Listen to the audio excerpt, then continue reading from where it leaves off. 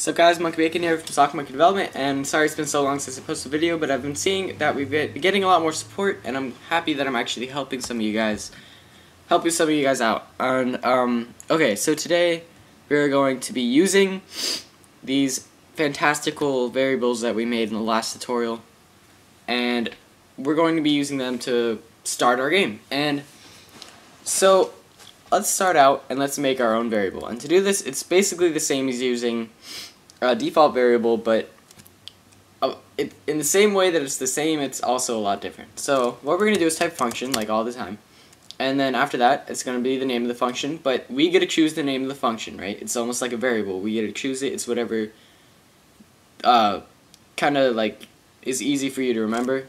And sorry, I'm kind of out of it, so if I don't explain things too well, I'll try to re-explain them in the next tutorial if you guys leave a comment and tell me. Okay, so in this function we're going to draw the player. So what we're going to call this is player_draw, or anything else that has to do with drawing the player that you can remember. Because you're going to need to do, yeah, something that reminds you of drawing the player would be a good function name. Okay, so let me explain making our own functions. Functions are almost like variables in the sense that, here, let me explain this. So inside of here is going to be the core mechanics of our function. So inside of here we'd say, you don't have to type this, but we'd say, you know, draw the player. And so what would happen is wherever we use this, so let's say we use this variable, right, or this function name, player_draw, inside of, oh, those aren't supposed to be there. I filmed this twice because last time I did a terrible job. Okay. So we use player_draw inside of Love2d because it's a drawing. It's drawing something on the screen. And so when we put that there, it's the exact same as type. All this stuff inside of here is being placed right there. So we could just type everything inside of here right there, but it's just looks nicer, it's easier for you to understand. And if that doesn't make sense right now, I will try to explain it better if you guys tell me, you know. But what I mean is basically, the basic part of it is that this is a variable, and it's set. The name of the function is basically a variable, and it's set. It equals everything that's inside of here. So whenever we use this variable, it's going to be doing what's ever inside of here. And yeah, so inside of here we're just going to draw the player. So first we're going to set the color, because you always want to set the color before you draw something, before you display something. I keep calling it drawing. It's not. Okay, we're going to set it to 255, 255, 255 because we want it to be white. I explained that in a previous tutorial. But because I actually have an image for my player, it's red, and I set the variable player.pick equals, okay. And we're going to be drawing him. So love.graphics.draw player.pick, oh yeah, perfect, player.x and player.y. Okay, so here we go. We have the whole function. How easy was that? Now, since we already put this function inside of love.draw, it'll already work. So now when we start up our game, it'll go through, it'll say, okay, it requires player.lua. So we're going to go to player.lua. Oh, he has a function called player.draw, and it draws the player on the screen. I'll keep that in mind. And then it'll say, okay, well, I see it there, now I know I have to do whatever this function does, and it draws the player on the screen because it says so inside of player.lua. And I'm just trying to help you explain it some more if you guys don't understand it yet. But basically a moving, functioning variable. Variable. So now I'm going to run my game. You guys don't have to, but if you want to. Here we go. Opens up, there it is. There's our fantastic red box.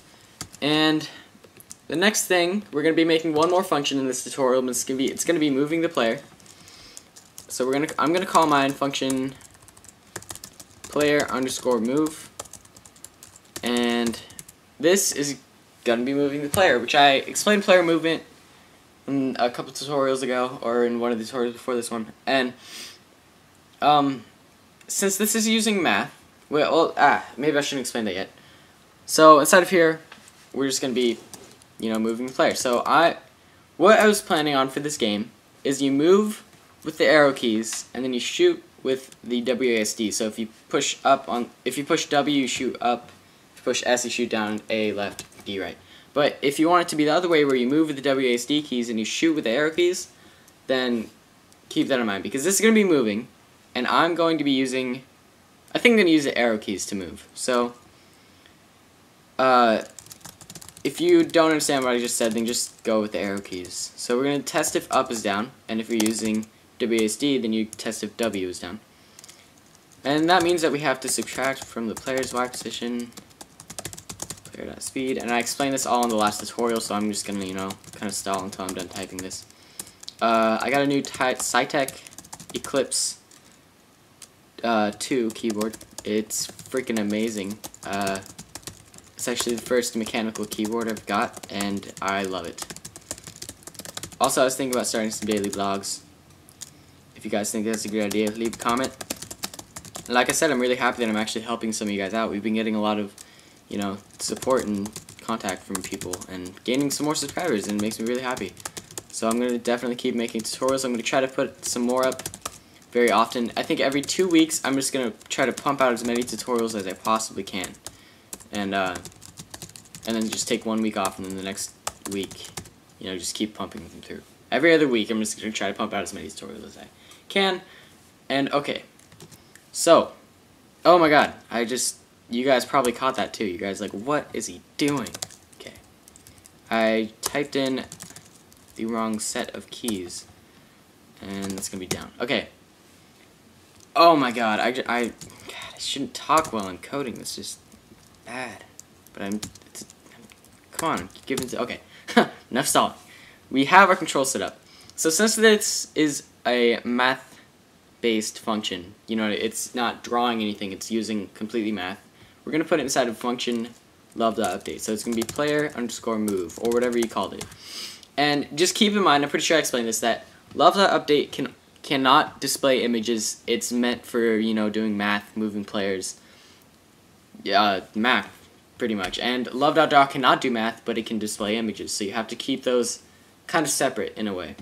So you couldn't make a function that draws the player and moves the player, because it would not. You'd have to split them up between love.update and love.draw. So now we have a function that moves the player and a function that draws the player. So now we have them on the screen and we can move them. So Love2d is going to go through, it's going to say, okay, I'm going to read through player.lua because it tells me to. Go to player.lua. Somebody, who is honking their horn? Okay. It's going to go to player.lua, say, okay, he has a function that draws the player and a function that moves the player. I'll keep that in mind. It goes through, sets the background color. Okay, now I know that when they push down an arrow key, move in that direction. And now I know to draw the player on the screen. So, I'm going to run my game. You guys don't have to. I know this is a really long talk. I probably shouldn't be talking this much in my tutorials. But okay. We're going to run it, and here we go. Move the player, and that's freaking amazing. So, this tutorial we made our own functions. In the next tutorial, I'm pretty sure we're going to be doing some basic collision, so he won't be able to move outside of the screen, which will probably change later when we do camera movement and all that. But I know that sounds really confusing right now, but that's probably actually easier than what we just did in this tutorial. So I hope this helped. And yeah, just think about starting some daily vlogs, like I said. And if you guys think that's a good idea, then I'll post it in the description. And also, like I said, I'm going to be trying to pump out as many videos every other week as I can. And yeah, I hope I'm just super happy that these tutorials are helping you guys. I'm going to definitely keep it up. Yeah, so like, favorite, comment, subscribe.